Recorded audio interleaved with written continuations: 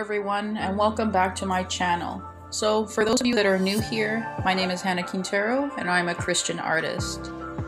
I have a tiny little studio in my home, which is south of San Antonio, Texas, so dusty south. That's what I usually like to call it here. But anyway, just a kind of a little update. It's been about 7 months actually since I've really consistently posted anything on here, and actually, yeah, come to think of it, it has been 7 months.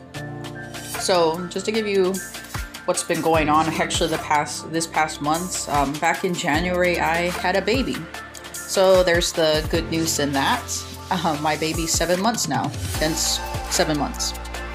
And during that time, I took quite a bit of time off. 2 days after I gave birth, my husband had to leave out of state for basic training for the National Guard. So it was quite a bit of transitioning. During that time also, I was staying with my parents. And he was gone for 5 months. And during that 5 months, I was staying with my parents, like I said. And they were helping me a lot, quite a bit, actually helping me take care of our baby and just basically transitioning into motherhood in general. I had no idea, had any experience with babies, with children whatsoever.